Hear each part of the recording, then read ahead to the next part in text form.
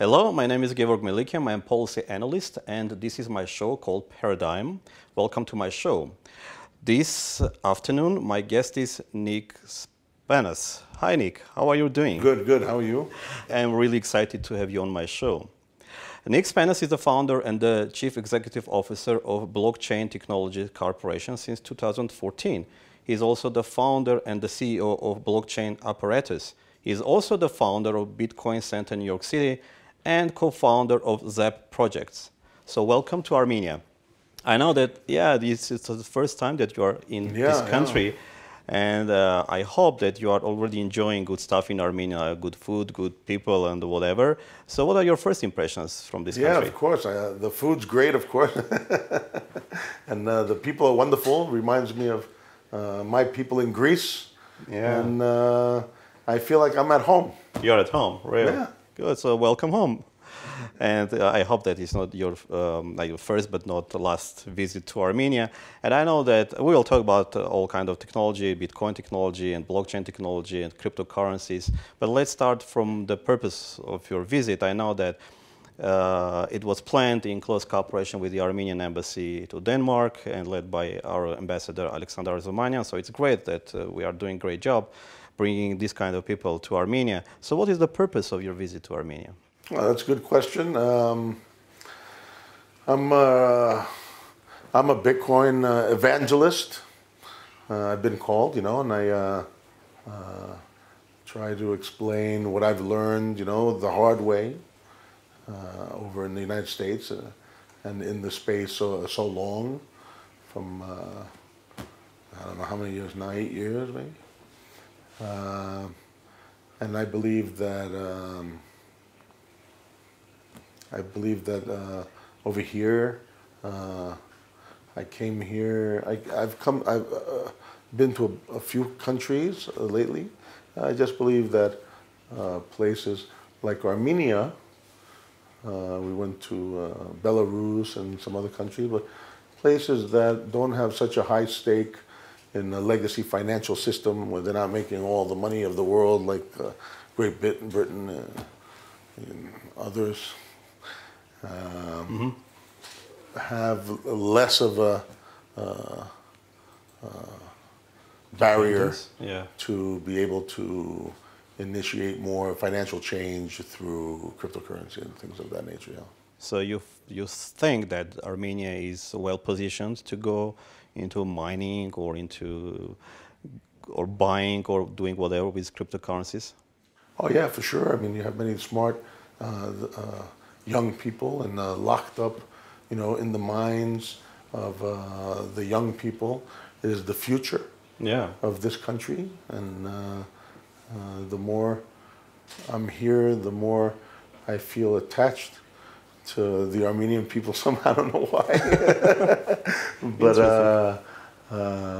you're good people, and Bitcoin and blockchain is about transparency.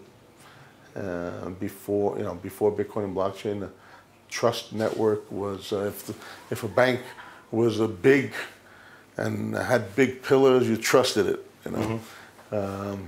Now Bitcoin and Bitcoin's blockchain and other blockchains are a electronic trust network that's peer-to-peer, one person to the other,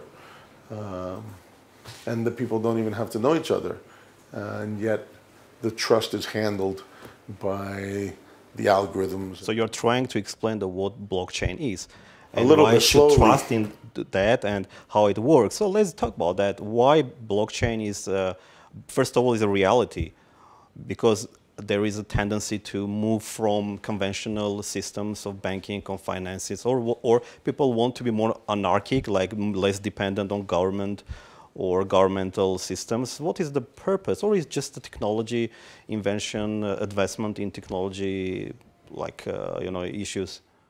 Yeah, well, anarchy is a Greek word. That means without a boss. So it's not that bad of a word. It means self-sufficient and without a boss. But it's more than that, it's more than freedom from financial networks and things. Bitcoin is a reward system to hold up the first database, public database for the world. That cannot be changed. That we've embraced a digital scarcity. In the past, internet and computers, you can make and copy 1 billion times, and they didn't care. But the blockchain, Bitcoin's blockchain and other blockchains create digital scarcity, and through that digital scarcity, many things are also created. If the internet were a country with no passport needed, the money would Bitcoin, the currency would be Bitcoin. Oh, okay, so great. Bitcoin is the internet's currency. I remember that during some interviews, or many of interviews, people are trying to either defend Bitcoin or to deny the existence of the importance of the Bitcoin or the technology, and also arguing that it's not a real currency, you cannot buy anything with that. So I remember that you were answering to that. So what is your reply to these both camps, those who accept and those who probably are more skeptical? Well, the early on skeptics should have bought it, because the ones that bought it early on are buying all types of things with it right now. As a matter of fact, the value of it went up so much. But I'm not here to talk about investments and stuff like that. I don't really know how to invest. I'm a technologist, and I believe wholeheartedly in the technology. I believe that in addition to the beauty of the first trust network of the planet, it allows us to re-examine trust and re-examine authority, and to re-examine what money is, because before... The concept of money, you mean? Yeah, the concept of paper money, because now we think money are these pieces of paper with dead people printed on them. Nick, what is the difference between cryptocurrency and banking cards, which basically allow people to pay, but it's not a real paper-based money? Well, yeah, when before the 1900s, all paper was redeemable. All paper was redeemable for gold. There were receipts for gold, and the gold was kept in vaults. But after the Federal Reserve Act in 1913, it wasn't pegged to gold anymore. And as time went by, as a matter of fact, in 1931, I think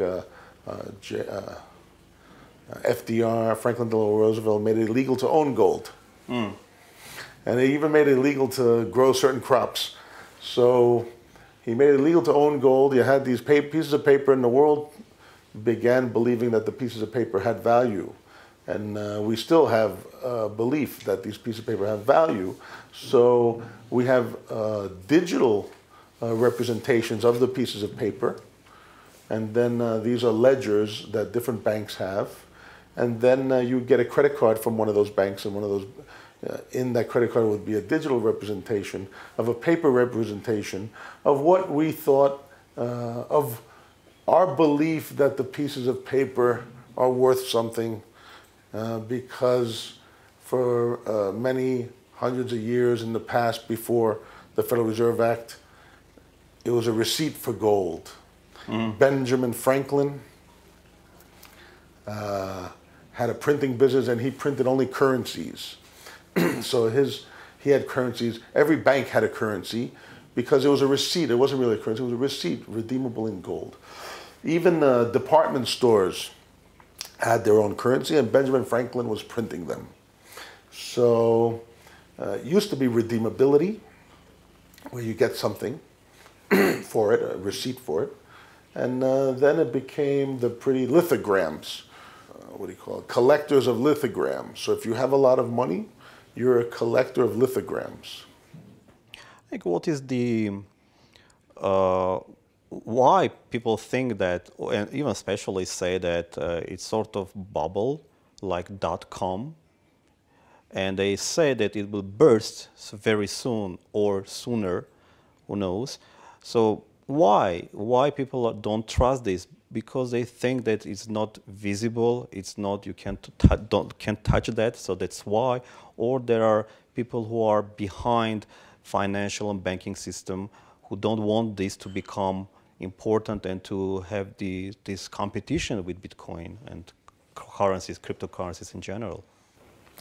The bubble question, well, in the past, or even now, you have these stock and you buy a stock and it starts going up, and what happens? The company prints more stock. See, in Bitcoin, we can't do that. We only have 21 million Bitcoin in the whole world ever to be released. From the blockchain, it's going to be only 21 million Bitcoin for the whole world. And that will stop? And that's it. By the year 2140, 21 million Bitcoin will be released from the blockchain. Right now, there's only 17 million something that have been released so far. That number is a little, it's fixed, right? So there's scarcity, just like gold and silver. So this would be a digital type of gold because there's scarcity, and we believe that scarcity is valuable. And people believe that for many millennium, until the Federal Reserve Act of 1913, where they just slowly boiled the frogs to believing that, pictures of dead people is money. So why banks and governments are scared of Bitcoin, and why also some governments say that it's a threat to global banking system? Well, of course it's a threat to global banking because they're not scarce. Your grandmother, if she put away money for you and gave it to you now, and she made that money when she in her 20s or 30s, and she gave it to you in her 70s, that money is going to buy 1/100th of what it used to buy. And that's because they print more money. Yeah, paper money is a bubble. You mean the inflation? Inflation. It's a tax. It's an invisible tax. The printing of money gives you the ability to buy less with the same amount of money. You need more money to buy the same thing because supply and demand, there's more money floating around, so you're going to have to trade it. It's a human nature. It's not a, it's pretty much the rules that occur over time. And the first person with the extra money that was printed has more buying power. But by the time the money gets spread around through the society, then everything gets more expensive because it takes more money to get it. Because it makes people less happy. They become desensitized to the amount of money they got for their product, and they want a little more because there's so much more floating around. So with Bitcoin, we can't do that.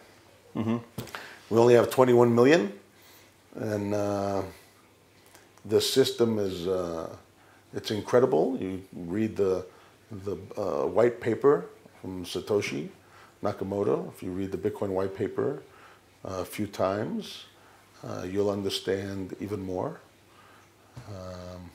You had some other things I forgot. We're not the bubble. Bitcoin is not in the bubble. Bitcoin is the pin that's going to pop the legacy financial systems bubble. But in stock markets, it goes up and down. It was 18,000, now it's 11-something thousand. So they say, look, it's a bubble and it will burst. It's for sure. Yeah, they've been saying that when it was 7 cents and it went to 24 cents. And then they said it when it went to $1 and it came back down, and then it went to $7. And then it came back down, and then it went up to $30, and it went back down to $10. It went back up and down, went to $100, went back down to $30. It went up to $300. Oh, then it went to $130, and then from $130 it went to $1,148, and then it went down to $158. We had a bunch of 2014 was a bad year. And right now it's, it went up to $19,000, or hit 20,000, I forgot. And it came back down to 11. New people get in, they don't hold it. Once you realize that Bitcoin is the golden goose of all the cryptocurrencies, because when you own Bitcoin and there's a new fork of a cryptocurrency comes out, then you get free money. So they say it went down, but you didn't add up to that $11,000, the $3,500 that Bitcoin Cash went up to. You didn't add that to the amount that came in. You didn't add the other 5, 6 other forks, which will bring it back to the number that it was at, and many more forks to come. So you're only saying, oh, this chicken, this goose is, used to be stronger, now is a weaker goose. But the goose has 30 kids, and the kids will come get you. And then, the goose gets strong again. It has more children and more children. So it goes like this, but it goes up. It goes like this, and it comes down, but then it goes up, and it comes down, and it goes up. But in your legacy financial system, when something becomes exciting, they just print more shares. We only have 21 million, so as the more people learn about it, it goes up because there's only a fixed amount. In stock, they just print more stock, and it goes like this, and it goes down, it goes a little up, and then it goes down, and in the long, that could be a bubble. So Bitcoin is not a stock, but it clears faster than any stock. You don't have to wait 3 days for all these things to happen. It clears automatically. It clears within 10 minutes. Bitcoin is not a currency, but it does currency better than any currency. Bitcoin is the new trust network. Is it legal, Nick? Or there are some problems with constitution or legislations or whatever? Can the government stop, let's say, block the currency to be spread? They can try to block it, but Bitcoin is the people's declaration of monetary independence. In the past, monarchs and governments have dictated what you're worth, how much less you're worth as every year goes by. And with Bitcoin, these are peer-to-peer transactions, and you can't make any more, and it's fixed. So Bitcoin basically challenges the monopoly of the government? Of the government's, someday, some smaller governments with bad currency, it challenges it right away. So if you're not respective of the people, and you keep printing more and more and more and more and more and more money out of thin air, like Zimbabwe did in 2004 and 5, they had a $100 trillion note that was worth only 78 cents. And people got paid 3 times a day to feed their family. If Bitcoin was around then and worked in their equipment, their phones or something, and in the snap of a finger, the whole country would have been on Bitcoin. So wherever you see hyperinflation, you see people utilizing Bitcoin and other derivatives of Bitcoin. Bitcoin Cash, Litecoin, Florin coin, whatever. Zap. This is an inevitability. You cannot outlaw mathematics. You can't outlaw division. So if a government thinks they can outlaw the use or say this and that, but they did it in Russia, I remember, in 2014, and the price doubled over there for the coin right away. Because they know, I'm not... So I'm not sure. They can try to outlaw it or they can try to embrace it. And I think countries that do not have a big stake in the legacy financial systems are going to be the first ones to embrace it even more, because they're not going to have the threat of legal action and stuff from there. So how Armenia, countries like Armenia, can benefit from Bitcoin technology? Sure. I mean, even a 13-year-old programmer in Armenia can write futures contracts in one afternoon and do what banks take years to put together. I mean, if you have, like I said, locked up in the minds of the young Armenians is the future. And we have to unleash their minds and unleash their abilities to bring in a brighter future for Armenia and the world. You also, during one of your interviews, say that you are educating young people. How you are educating them?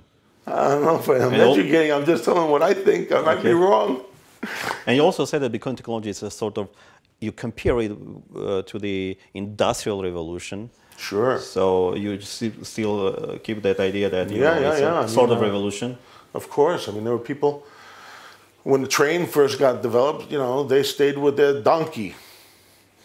So, some people are going to stay with the donkey.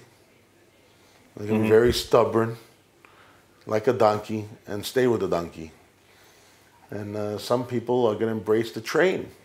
They're going to get on the train. They're going to go to the gold rush. They might build the trains and the railroads, become the Vanderbilts and the Rockefellers of the world. And that can happen right here. The train has been invented. It works. Bitcoin works. It's bringing in a brighter future for all of humanity, a transparent financial future, where before it was only back smoke-filled rooms. If they didn't like you, they'd steal your money or move it somewhere you can't get it out. Or all types of rules, specific rules for you. There are no specific rules for Bitcoin. You can get someone from the south of Sudan, trade with someone on Park Avenue, and both have equal rights. Where before the person in the south of Sudan isn't allowed to have a bank account. There are no banks in the South Sudan that would even handle a person like that, or they don't even have banks for people. They probably do in some place, but most of the world is unbanked. We don't need the bank. The internet has come after many, many businesses. And now the internet's coming after money and banking. And it's the scarcity. We came up with scarcity. It's proven now for 9 years that this digital scarcity works. You should read about it and learn everything about Bitcoin and proof of work and the protocols and stuff and the consensus algorithms. And you'll fall in love with it just like anyone else does. And you'll understand the value of it. And people are doing it every day. Once they find out what it is, they can't do anything else. And I've seen it before with the internet. I was early in the internet. I was on the internet when it was illegal to be on the internet. I built a modulator, demodulator, modem from scratch. I built the computer from scratch. I etched my own board. I wrote my own operating system. And I couldn't buy a computer back then. It was 19... Not IBM, not iOS. Nothing. 1970, well, probably buy a big mainframe, a VAX or something. 1977, 78. And I loved computers, just the idea of a computer. I thought the computer was going to give me the answers I needed. And I wanted to build a robot. So I was 3 hours by train to the nearest library that had information like that. So I would get on the train and go into New York City, into Manhattan, and go to the science library. And read up about it, and read, etch boards, and try this, and try that, and put the chip, and trial by error over and over and over and over again. And I finally got it to do many things. Then I bought a Heath kit, where I had to solder that too. You couldn't buy a complete computer. And I've had computers ever since. And I also discovered girls and fast cars, and Bill Gates didn't. But, that's the life. I would never trade that for anyone. The fast cars, of course. It seems that people also are a little bit scared of this virtual reality or artificial intelligence or whatever, all these kind of things. And also they think that we are going into this new kind of paradigm, which is digital paradigm. So is there any problem there, or we have to embrace it with no problem? Yeah, there's probably going to be problems. There's problems all the time. There's a new realm coming. I'm not sure. I believe maybe blockchain is going to help the intermeshing of humans' brains with machinery, augmenting our memories into blockchain. I have a patent on a multi-branch blockchain. And, it's going to happen. I don't know what's going to happen, but it's going to happen. We have to embrace, of course, anything that's going to happen, good or bad, to be able to deal with it when it does happen. Or we can become blacksmiths. we can stay blacksmiths and play with our donkey. Nick, and my final question, what could be your message to the Armenian government and Armenian young people? Well, the government should exactly, of course, embrace and put a moratorium and not touch cryptocurrency or blockchain at all, and don't make any regulation on it, and see how fast we flourish, or you guys flourish here in Armenia in the next 2 years. It's going to be night and day. I mean, these things are moving so fast. Everyone has a computer in their hand. Their smartphone is a computer, and the world changes in a snap of a finger. Everyone's using certain software. You know, some Armenian kid can write some Bitcoin blockchain software and change the lives of thousands or all around him right away, and maybe even the whole country. So I would put a moratorium on any decision. There's absolutely no way any elected official understands anything about Bitcoin or blockchain. They only hear these stories, cheap stories from reporters and people in the news, unlike you, that want to write a quick story. Oh, someone sold 7 stolen goats for Bitcoin. Bitcoin is bad, right? Yeah. Because that was the level of the reporter, what the reporter came up with. I tried to explain to everyone years ago that, you know, it's not a conspiracy against Bitcoin. It's the IQ, or not IQ, but the want or the ability for the reporter to learn, or even have the want to learn, or even be able to see something. Bitcoin's so different from anything that existed in the past. It's not easy to understand it. I mean, now the price went up so high, more people are going to understand it. They have to. Some people have to understand it because of how much the price went up. I don't know prices. I just understand the technology. I don't want anyone to buy Bitcoin unless they understand the technology. If that happens, then Bitcoin is only going to go up, and it will never come down, because once you understand the technology, you have to buy it and hold it, because you understand that maybe one whole country is going to work off one Bitcoin in the future, all their data. You know, maybe you're not going to know one person with one Bitcoin. It's going to be too huge, an ownership. So I want people to do their homework. There's a smart country and smart people, and I want people to do their homework and understand before they buy anything. I don't want them to buy anything. I don't get anything if you buy it. I don't care. It's not, it's not for me, it's not a financial thing. It's a freedom thing. I've always fought for freedom. I had many jobs. I did many different types of work while in computers, always in computers, and always building businesses around computers, or trying to help businesses or create businesses with computers. I had getaroom.com was like the first Airbnb. I had FYI America was an early type of 6 degrees of separation. I didn't finish that project because of some partners.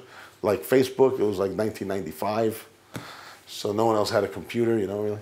And then we built livery cab in 2007, but no one had a smartphone. That was like Uber.